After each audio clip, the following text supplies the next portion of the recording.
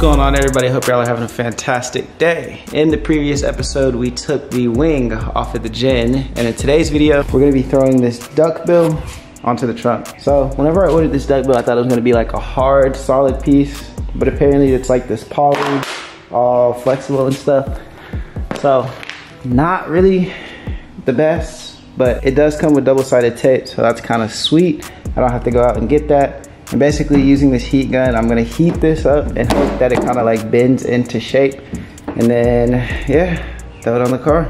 Let's get to it.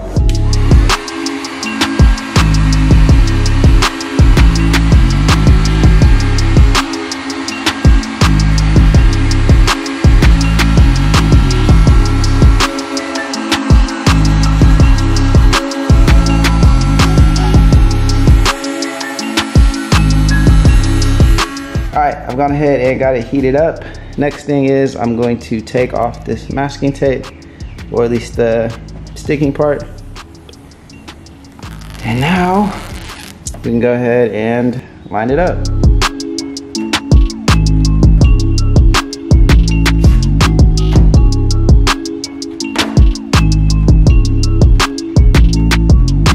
Alright, we've gone ahead and got basically the edges mocked up. And as you can see, this is what it's sitting like. There's a little bit of gap between like the trunk and the actual Duckbill, but that's no big issue. We're gonna go ahead and seat it on there fully now.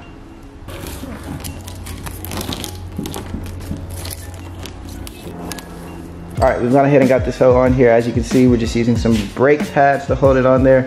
But basically what you wanna do is basically heat it up and then only apply a portion of the actual masking tape or the double-sided tape to the trunk, and basically kind of work your way around. It definitely would be a lot easier if you have two people, just saying that. But it's basically what it's sitting like.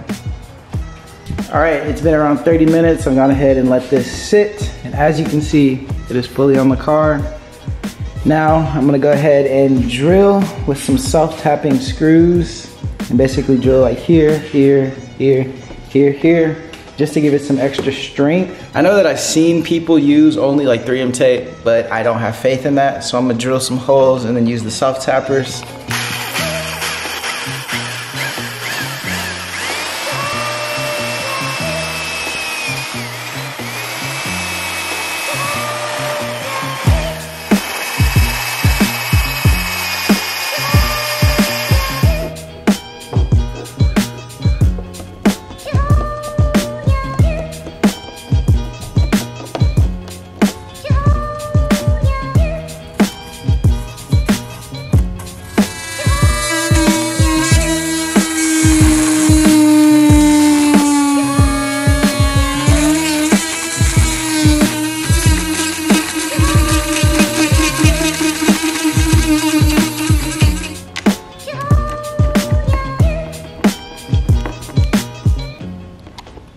So one thing that I'm doing is basically tracing around the actual edge of the screw.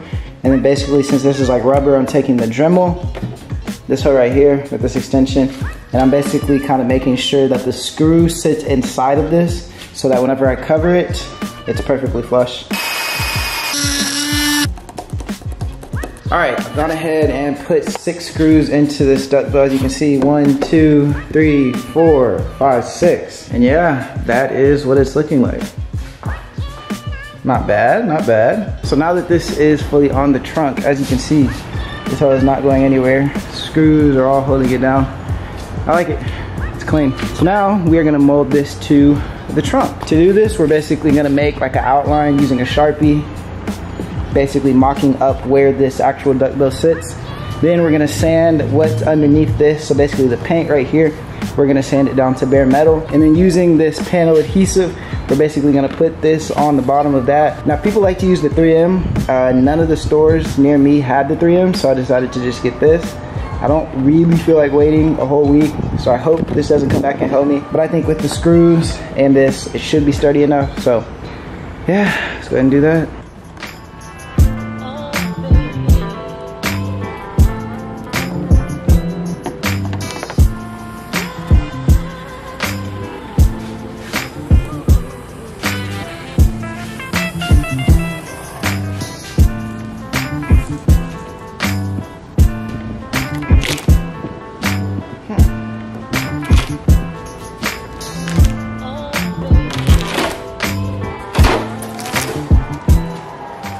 so as you can see, the duckbill is now off.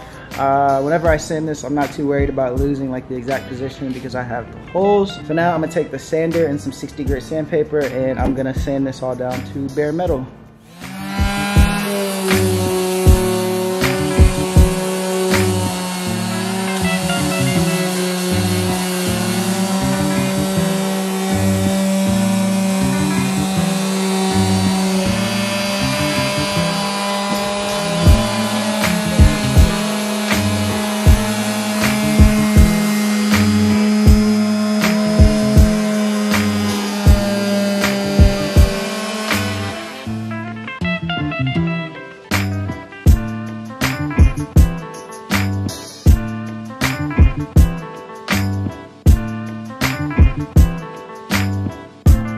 Alright, this thing has been fully sanded down. I hit it with 60 grit first, and then I went over it with 220 just to make it a little bit smoother.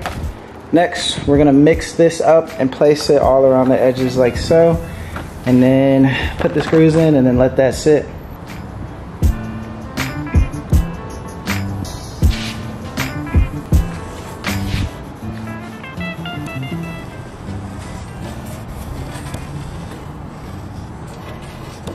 Alright, gone ahead and thrown the duckbill back on. This hose looks a lot messier than it did like 15 minutes ago, but I've gone ahead and basically sealed around the edges just to make sure that it's not going to peel up or anything. And yeah, it looks rough, but I guess it's all a part of the process. So now, I'm going to let this sit for basically an hour and a half. On the package it says an hour, but I'm going to just do an hour and a half and let it be 100% safe. Then I'm gonna probably sand down the edges just a little bit, not anything major because it's gonna get covered regardless. And then we'll go from there. All right, it is currently the next morning. And as you can see, this is fully dry to the touch. And now we're gonna go ahead and apply some of this Bondo glass. I'm gonna mix this up and then we're gonna start with the top first and basically build upon this and make this as flat as possible. And yeah.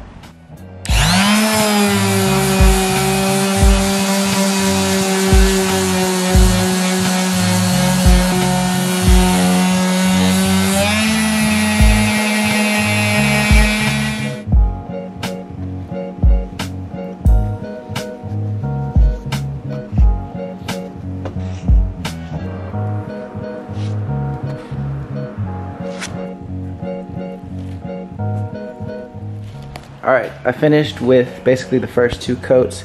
I started with the reinforced fiberglass Bondo, and then I moved over to this Evercoat body shop. I was doing some research and basically they said that literally anything is better than like Bondo body filler. So I switched over to this, and this is how the first coat is looking. After this dries, I'm gonna sand it down with the sander, probably just to make it a little bit more smooth. And then I'm gonna basically extend this kind of onto the trunk and kind of work with making the top piece just one singular piece, because if you look here you can obviously still see that there's like a pretty major gap. So I'm going to smooth this down. That's still wet. I'm going to smooth that down and then basically build upon it and make it smooth.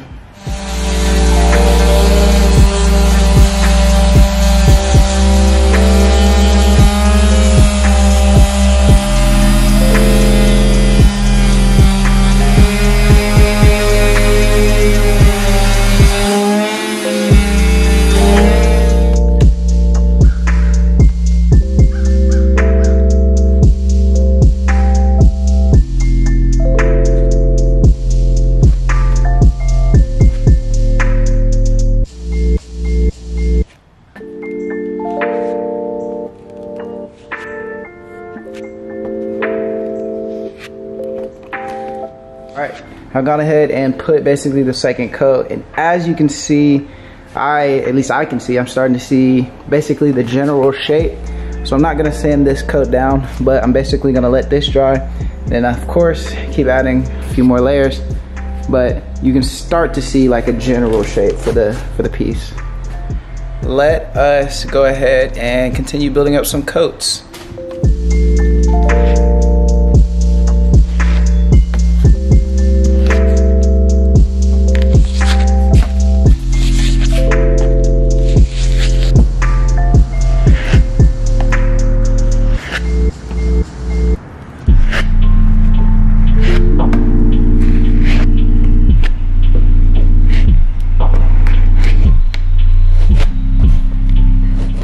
All right, I've gone ahead and added a few coats, and as you can see, this is what it's looking like. So there's definitely a lot more right here compared to like the rest of the trunk. But what I'm gonna do right now, since this is fully dry, is basically kind of try and like smooth this out. I'm gonna use the sander to basically go ahead and try and smoothen this out a little bit since it's dry. Then, because I don't think the general shape is kind of there yet, because you can still see like the ridge here. Depending on how much I can smooth this down, I might start using the sanding block. So we'll just have to see, but let's get to it.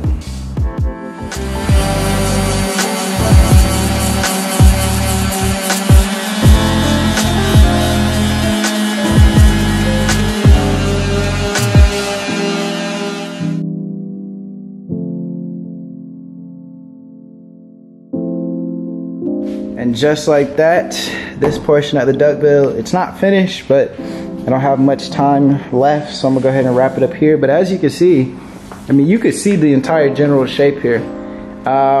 More towards this side, there's less of like a ridge. It's more like flat.